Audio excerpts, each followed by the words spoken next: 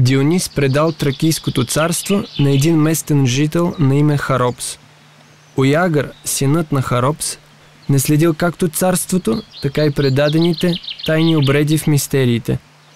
Тях по-сетне Орфей научил от баща си Оягър. Но Орфей, който надминавал всички по дарба и образование, променил много места в мистериите. Затова и таинствата, създадени от Дионис, се нарекли орфически. Диодор.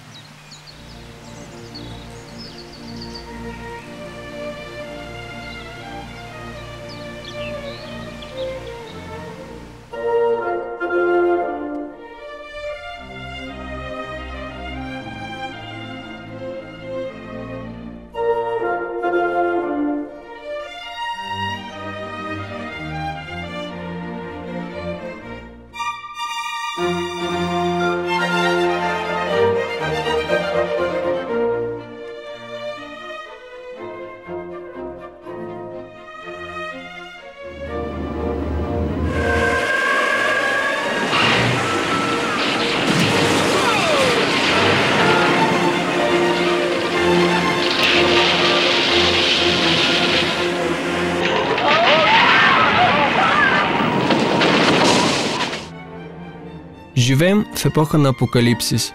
Смъртта е станала нещо обичайно. Благодарение на телевизията дори прекалено обичайно. Част от всемирното шоу. Докато не те засегне лично. Тогава узнаваш страданието, замисляш се за безсмъртието на душата. Някои смятат, че в безсмъртието вярват само слабите. Страхуват се от смъртта и си измислят безсмъртната душа. Но този, който търси и мисълта му не се бои от никакви ограничения, нима е слаб. За мен идеята за безсмъртието е пътеводна светлина.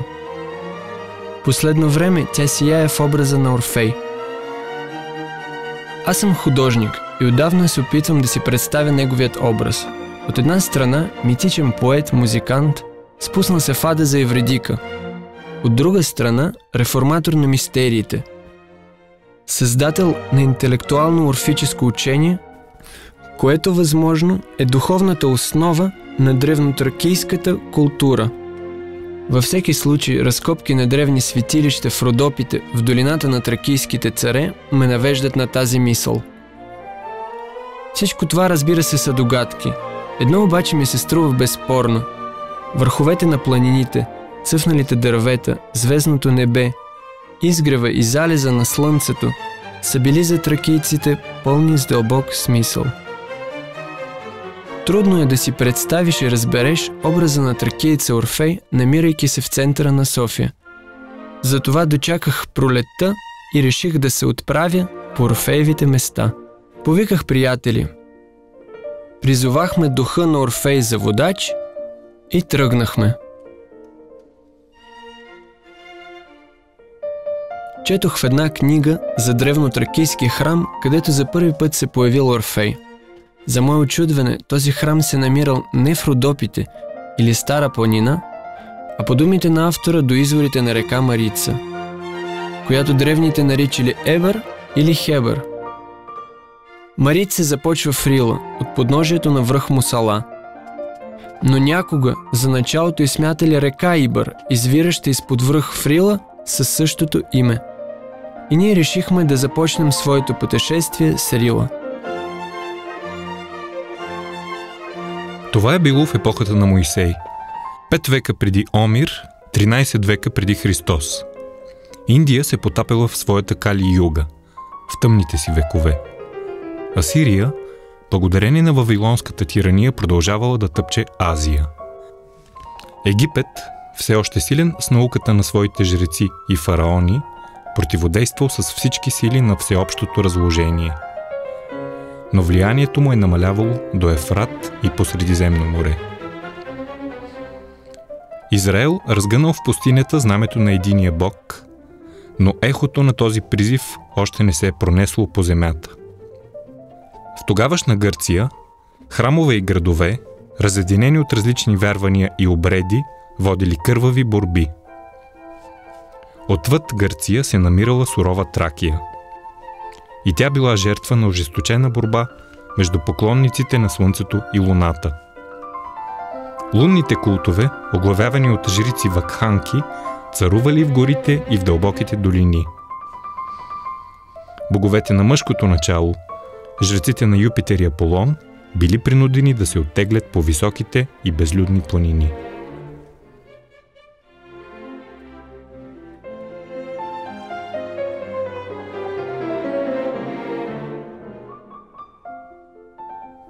Недалеч от изворите на Хебър се намира планината Каукайон. Гъсти дъбови гори я опасват от всички страни. Непристъпни скали и циклопични камъни я овенчават. В течение на хилядолетия това място се е считало за свещено. Пелазги, келти, скити, гети приближавали към свещената планина, за да се поклонят на върха и на различни богове. Издигайки се до тези висини и съзидавайки в царството на вихрите и мълниите своя храм, не търси ли човек все същия, един бог, с каквото име и да го нарича?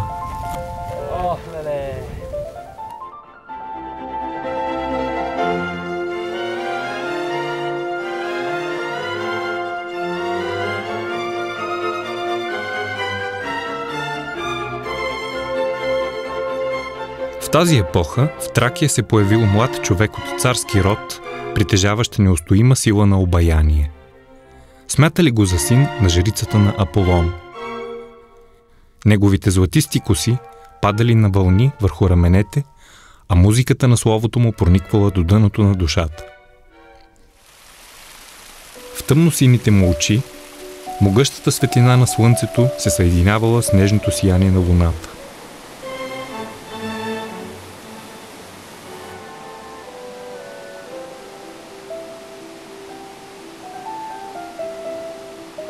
Веднъж младият човек, когато наричали син на Аполон, внезапно изчезнал.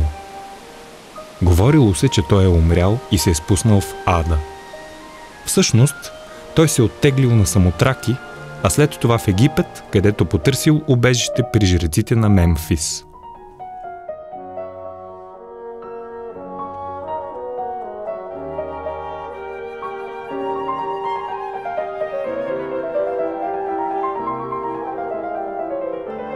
След години той се върнал в родината си под ново име.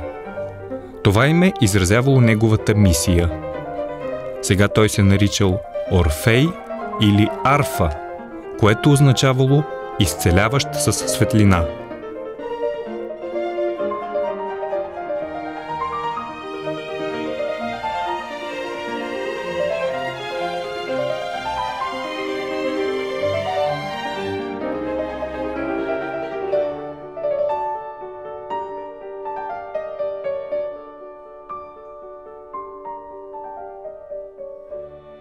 Жреците на храма приели Орфей като спасител.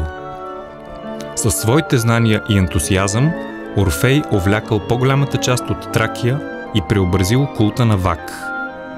Той слял религията на Зевс и религията на Дионис в една световна идея.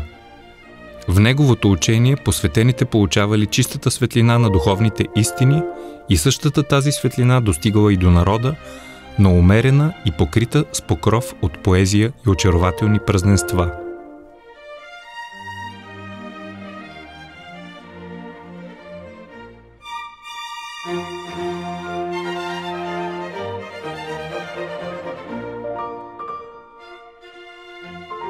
По източния склон на Рила се качихме до язовир Белмекен, а от него по стръмна пътечка на височина 2500 метра. В търсене на останките на древния храм прекосихме платото.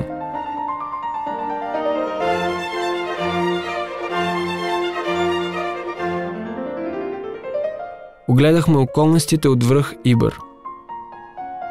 Изкъпахме се в изворите на река Ибър, която някога смятали за началото на Марица. Тези места са наистина фантастични. А площадката над язовир Белмекен, обърната точно на изток, към Родопите, е като че ли специално изравнена, идеално място за храм или крепост. А вчера ни разказаха легенда, според която на мястото на язовир Белмекен е имало древнотракийски град. Но легендите си остават легенди. По същата логика може да си спомним за Хемос, Стара планина, и да сметнем, например, Тунджа, левия приток на Марица, извираше с подвръх Ботев за началото на реката. Бил съм по тези места и там съм чувал омайващи приказки за древни времена. Кой знае?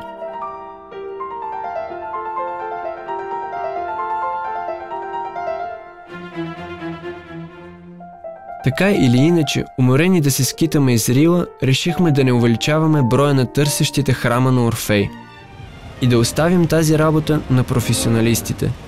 Още повече, някои от тях своят храм вече са намерили.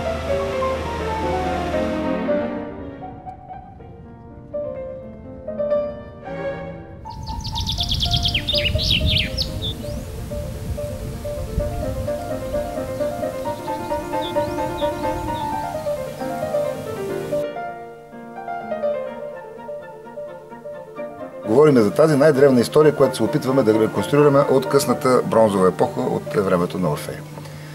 Всъщност първото сведение, както знаете, се появява, ако това е храма за Дионис, разбира се появява чак в 5 век преди новата ера от Херодот, който ни говори за първи път за това светилище на Дионис, известно колкото Делфийското, което било в земите на народа на сатирите, а пък жреците били бесите. Светони ни казва, че на Александър Велики на същото място е правилно предсказание.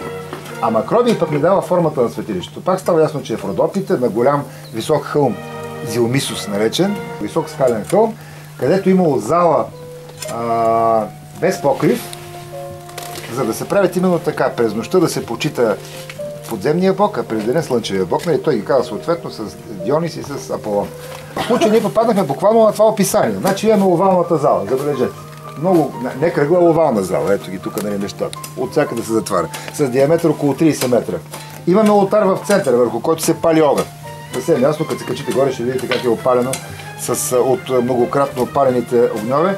И особено важно, нагоре няма покрив. Всичко до този момент открито ни говори, че действително сме попаднали на такова светилище на древният Дионис да грее.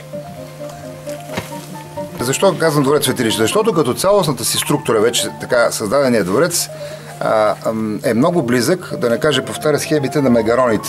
Т.е. на тези създадени още в крито-микенската култура и продължени после в Древна Гърция дворци, укрепени дворци, но особено в минойската култура, и в Микена, и на Крит, които са на такива стръмни върхове, в които задължително има един централен двор, ето го този двор, който виждаме, една тронна зала или церемониална зала, която върви, и тук имаме тая зала, и задължително в този комплекс трябва да е включено и светилището. Защото просто тази древна традиция, продължена и при тракийските царена, и това нещо го имаме, е, че царят е едновременно и първожрец. Т.е. царят обединява и духовните, и светските функции. Тук изповядвам култа към Слънцето. Не само в залата с олтара, но и с всички те ниши, насочени задължително на изток. Значи отдолу има цяла серия полукръгли ниши, насочени на изток. Слънцето играло основна роля тук, както и на Татул. Особено на Татул пък се личат нещата много добре. Но има и съвсем косвени доказателства. Находките, които откриваме от това време, 15-11 век преди новата ера, са изцяло подчинени на култа към Слънцето. Значи керамиката, например, в нея присъства изображението на Слънцето под най-различни форми. Или като Слънце, или като символи от типа на петулъчка. Примерно имаме Слънце в петулъчката, е символ на Слънцето. Дали? Свастиката също е символ на Слънцето, имам и свастика. Тоест култа е бил слънчев култ. Нищо чудно, защото в крайна сметка точно в това време в цялото Средиземноморие битува този слънчев култ. Слънчев култ е в Крит, знае се там почитането на слънчевите храмове и така нататък. 15 век е времето, когато се прави прочутата реформа в Египет на Ехнатон, въвеждането на новото божество Атон, слънчевия бог. Това мога да го кажа със сигурност, че богът е бил богът на слънцето.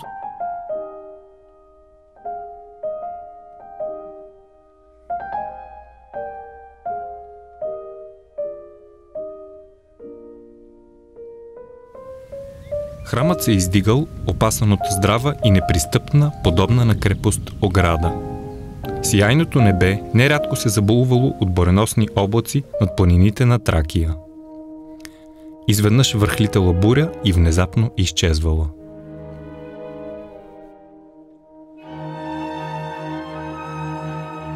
Слънцето отивало към залез.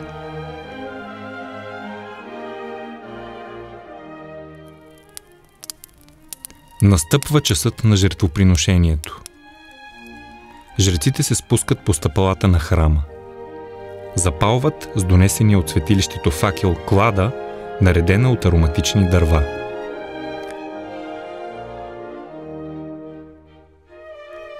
След това от храма излиза първосвещеник. Облечен в бяло, както и останалите жреци, той се отличава от тях с венец от мирта и кипарис, свещен скиптър и златен пояс, в който блестят тъмните огньове на скъпоценни камъни, символи на таинствената власт. Това е Орфей. Очите му са пълни с дълбока нежност, но също излъчват сила.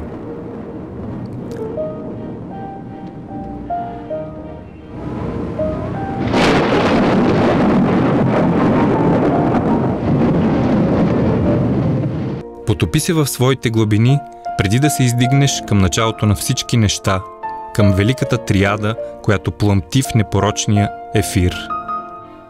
Изгори плътта си с огъня на твоята мисъл. Отдели се от материята, както пламъкът се отделя от дървото, когато го изгаря. Тогава твоят дух ще се устреми към чистия ефир на предвечните причини, подобно орел, летящ като стрела към трона на Бог. Аз ще разкрия пред теб тайната на световете, душата на природата, същността на Бог. Преди всичко, познай великата мистерия. Единна същност господства и в дълбините на небесата, и в бездната на земята. Любовният съюз на небето и земята е чужд за непосветените, но аз искам да провъзглася истината.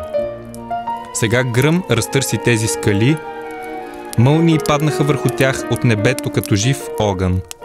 Това е огънят на мъжкото начало, творческият пламък. Той произлиза от сърцето и ума на Зевс. А сега погледни небесния свод. Вгледай се в този блестящ кръг от съзвездия, на който е наметнато лекото покривало на Млечния път. Бляскав прах на световете и слънцата. Погледни как гори Орион, как се преливат близнаците, как сияе Лира.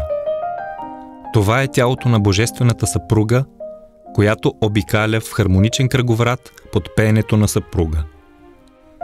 Погледни с очите на духа и ще видиш обърнатата й глава, протегнатите й ръце. Зевс едновременно е и съпруг, и божествената съпруга. Това е първата тайна.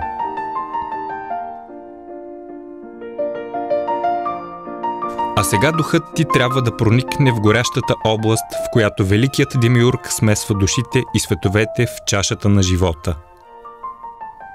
Отолявайки жаждата си в тази опияняваща чаша, всички същества забравят небесния си произход и падат в страдалческата бездна на ражданията. Зевс е великият създател. Дионис – негов син, негов проявен глагол. Дух светъл, жив разум. Веднъж той съзерцавал небесните бездни през покров от съзвездия и видял собствения си образ, простиращ към него ръце. Очарован от двойника, той се хвърлил, за да го хване. Но призракът се отдалечавал все повече и го привличал към себе си. И накрая Дионис се спуснал в сенчеста долина. Прекрасната Мая такава покров, в който се вплитали образите на всички неща. В това време гордите титани и свободните титаниди го съзряли. Едните, завиждайки на красотата му, а другите, обзети от безумието на любовта, се нахвърлили върху него и го разкъсали на парчета. Сърцето на Дионис се превърнало в ярко слънце. От кълбетата димящ тамян, които се издигали от горящото тяло на Дионис, произлезли човешките души и се понесли към небето.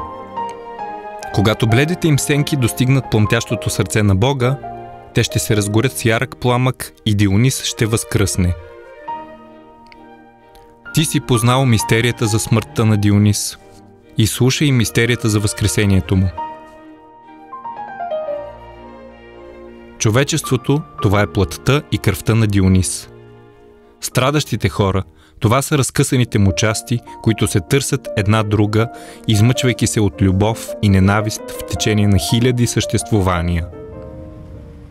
Огнената топлина на земята, без дна на нишите сили ги тласка към пропастта, разкъсва ги. Но ние знаещите, ние, хермесите на човечеството, подобно магнит, ги привличаме към себе си. Самите ние, привлечени от боговете. Ние носим в сърцата си, подобно скъпоценни камъни, сълзите на всички живи същества, за да ги преобразим в усмивки.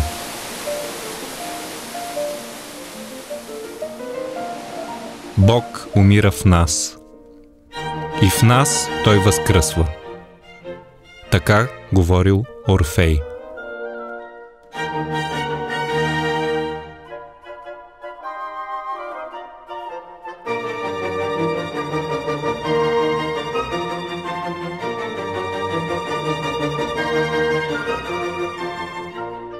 Всяка година учениците на храма се отправили към свещената долина за празника на Дионис.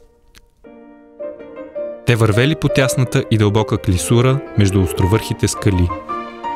Пресичали ливади, покрити с перуники и златоцвет, наслаждавали се на благоуханието на треви и цветя, вслушвали се в странни, тъжни напеви, които се носили из въздуха, долитащи незнайно откъде.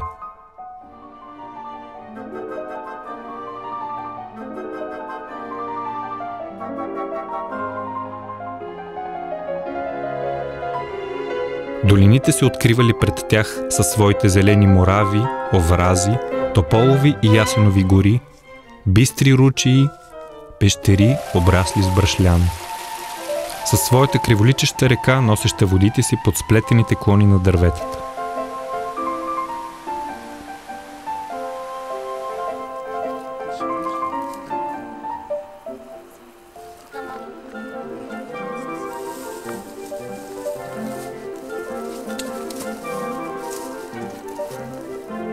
Пътниците срещали множество живописни процесии. Ученици на младия вак, юнаци в животински кожи, жени в светли одеяния, подобни на сенки.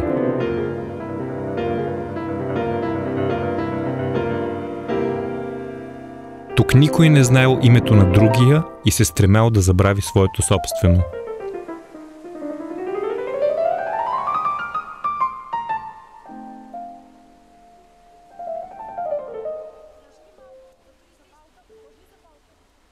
В продължение на 7 дни и нощи те преживявали земните страдания и радости, преминавали през мост, тъмната лета и се спускали в подземното царство.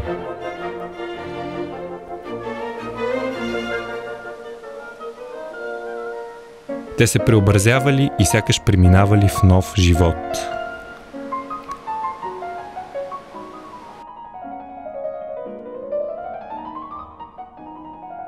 Накрая долината се отворила пред тях. В средата на планински амфитеатър, на горист хълм, засиял осветен от розова зора храмът на Дионис. Под звуците на свещения химн се появил Орфей, облечен в пурпурни одеяния с лира в ръка. Орфей сияел с вечна младост.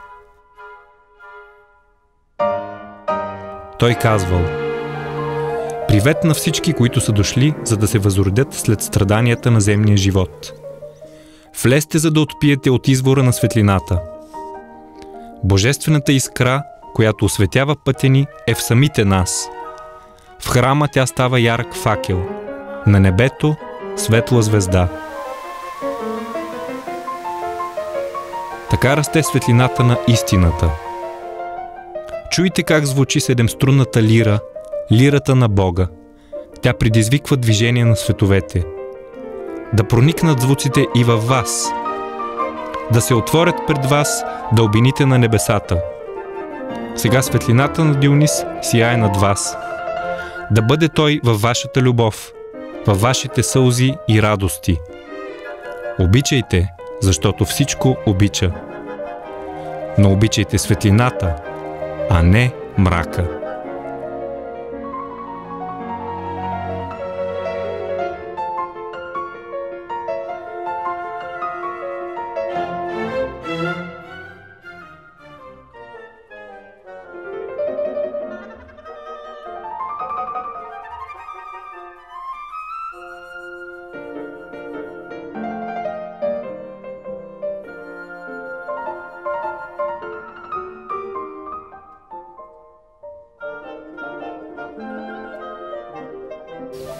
А сега сме в самото сърце на Родопите. Тези места се свързват с легендата за Орфей и Евридика. Там в далечината се вижда Орфеев връх. А тук на тази скала е разцъфнало безсмъртното Орфеево цвете. Можеш да го откъснеш, да го подариш на любимата. Тя ще го изсуши в томче с любими стихове. Ще го забрави, а когато след няколко години отново си спомни за него и го посади в земята, растението ще оживее, ще пусне корени и в един прекрасен ден пак ще разцъфне, напомняйки ви за безсмъртието на любовта, за любовта на Орфей и Евридика.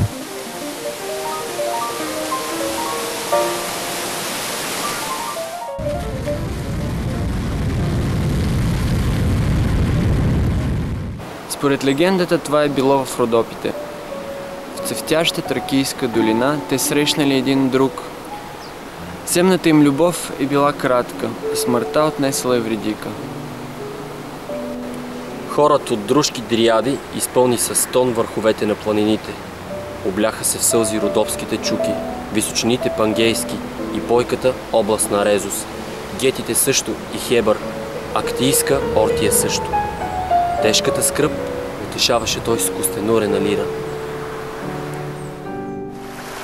А Евридика заплава оттам вцепенена в стигийската барка. Както разказват, без отдих Орфей 7 месеца плакал.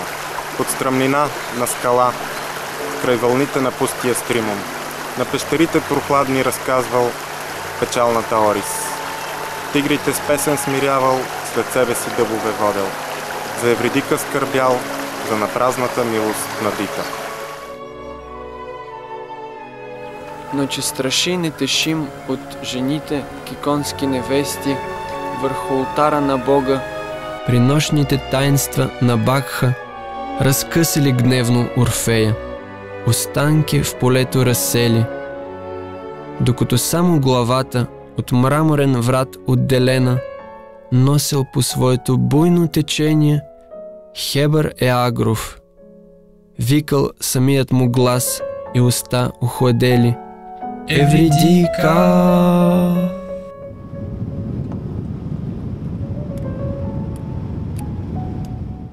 Особено важен става Татул в тази история. 15-11 век преди новата ера. На Татул се оформя всъщност тази скална пирамида.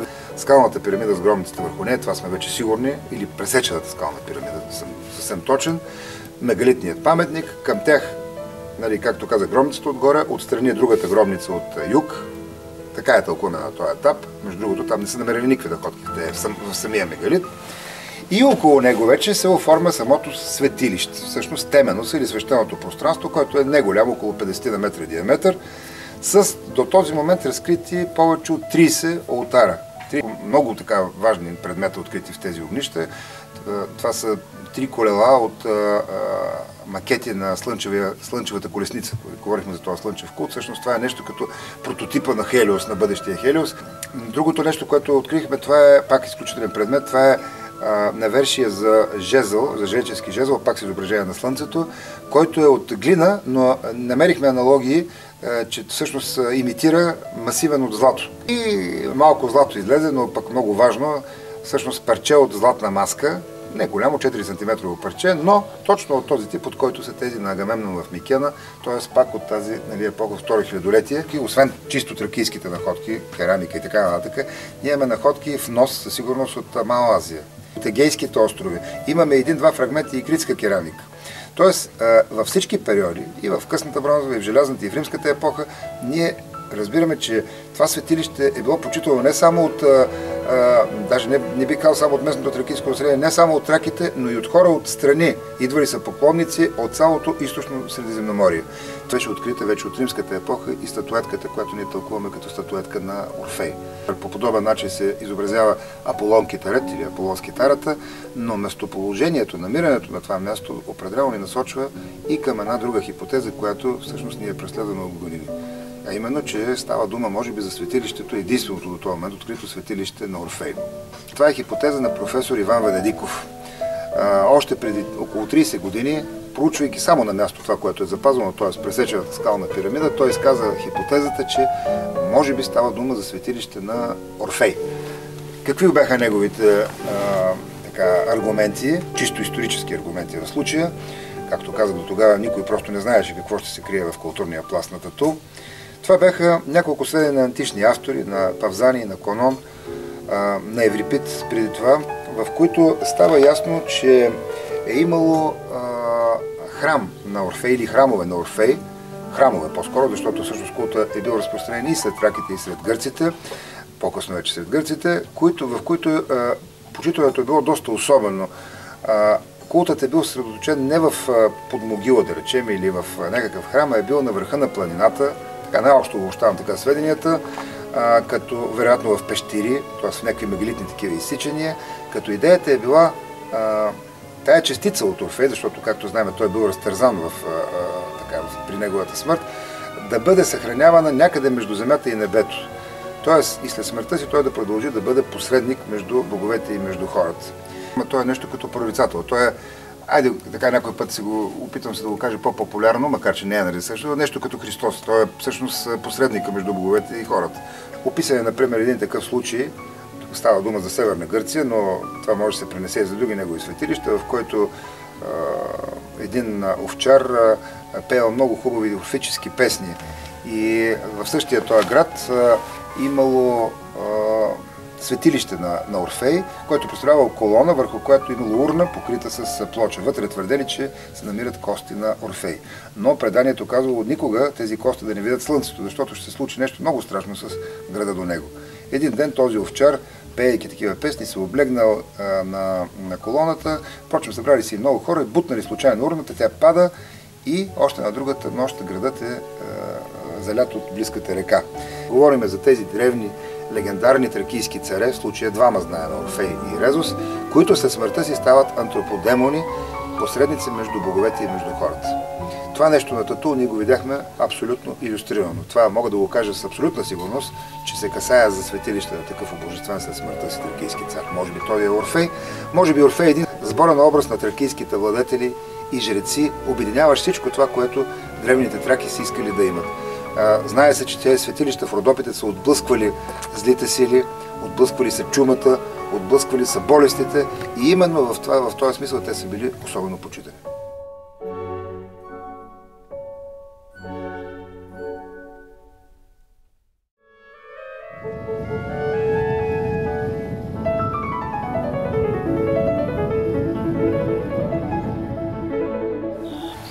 Ето, че накрая стигнахме Стара планина.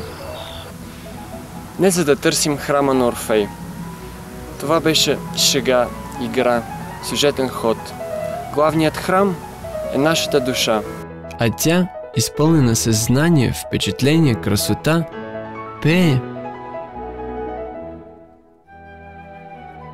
Макар че точно в тази част на България, в Розовата долина, сега по-известна като долината на тракийските царе, са открити известни по целия свят гробници на тракийски владетели, древни светилища, градове, като например древнотракийският град Севтополис, скрит под водите на язовир Копринка.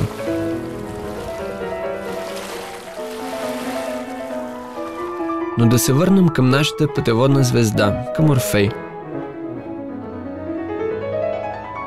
В древнотракийските гробници археолозите намират един и същи ритуал, свързан с слънчевия култ на Дионис. Става дума за разчленяването на свещеното животно в обряда на жертвоприношението. При траките това не е било варварски обичай. Обрядът означавал символично разчленение на бог Дионис, неговата смърт и едновременно неговото раждане, а също и раждането на неговия пророк Орфей, който в случая е свързващото звено между Бога и хората и е призован да организира социума. В религиозно-философски смисъл това е краят на един цикъл и началото на нов, и част от системата на космоградежа. Интелектуалната част на тракийския орфизъм разкривала на всички, които умеят да виждат с очите на духа, стройната система на мирозданието, в която няма отрицание, а хармония и закономерност на развитието. Тя се предавала на посветените от уста на уста и била закодирана в знаци, художествени символи и архитектурата на култови постройки.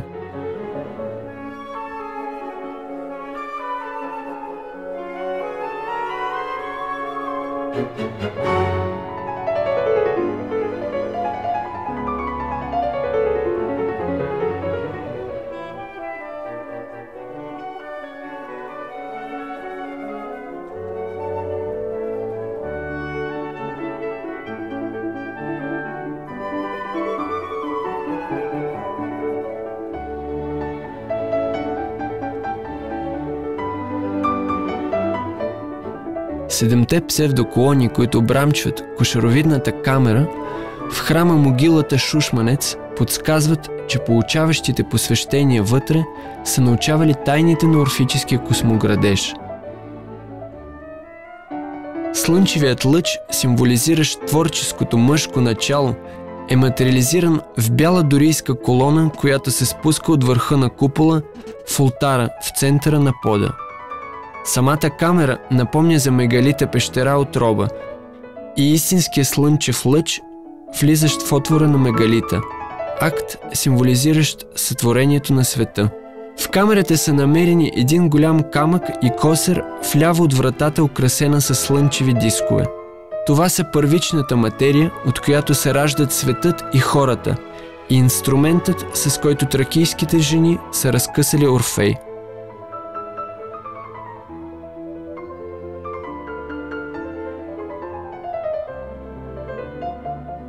Над свещена територия, която се простира до изворите на Тунжа и връх Триглав над тях, през бронзовата епоха от огромни необработени камъни е изградена мегалитна врата, наричана още Слънчевата врата. Тя е обърната точно на запад, през нея се минава, за да се отиде в света на мъртвите. Смъртта е на запад, тъй като там залязва, умира Слънцето Бог, за да се роди отново на изток. Залезът е смъртта, но и свещеният му брак с великата богиня майка, от която в орфическата доктрина се ражда царят Орфик, който ще организира социума. По време на лятното слънцестоене, слънцето се спуска по вертикалата на мегалитната врата. Дискът запълва отвора й и след това бавно умира, изчезвайки в долния край. Мегалитната врата е граница между световете. Когато застанеш на прага й, разбираш, че си в края на този свят, а долу, в съвсем друго пространство и време, е свещената долина с гробници и храмове на безсмъртните владетели орфици. Свещена Тракия за великите поети философи на древността, в превод от финикийски «небесна твърд», е имала символичен смисъл и означавала страна на чистата доктрина, съвкупност на учения и традиции, утвърждаващи произхода на света от божествения разум. Последователи на тракийския орфизъм вярвали в безсмъртието на действената душа, която, преодолявайки изпратените изпитания, препознава себе си като част от единия Бог и по този начин постига същността на мирозданието. И затова Орфей, дали ще го наречем митичен певец, музикант, учредител на мистериите или тракийски цар, преди всичко е велик учител, пророк, носещ на света светлината на духовното знание.